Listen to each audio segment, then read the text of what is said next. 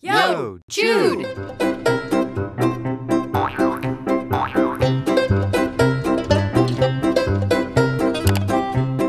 So Sam, backed up your data lately? Oh, Jude, I have a confession to make. Uh-oh. Yeah. Hello, my name is Sam, and I have never backed up my data. Never, ever?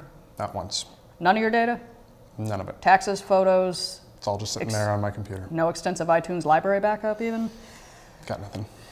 All right, well, we need I know, I'm a fool. No, it's a very, it's a task that everyone knows they're supposed to do, but they don't because you gotta buy hardware, and do I have to do this all the time, and it's kind of a drag. But I'm here to tell you the backup is not the pain that it used to be. Really? It can actually be very simple. You just have to get some sort of backup device. You can back up online, you can back up to a hard drive, you can back up to a set of DVDs.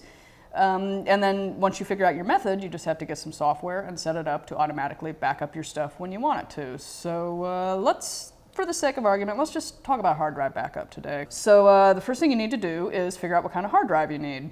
So start by figuring out how big your hard drive on your computer is. So say you've got 320 gigabyte hard drive on your computer at home.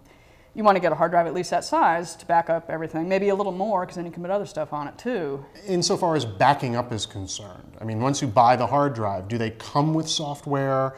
Do you have to get other software? Because I know there are programs that can help make this a lot easier for you.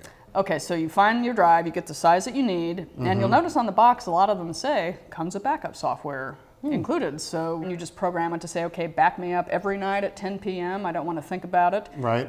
Some programs will even just automatically back you up at all times. Sounds pretty simple. Yeah, it's kind of important. You know, backup is not the most exciting, glamorous part of computing, but it is a very necessary chore.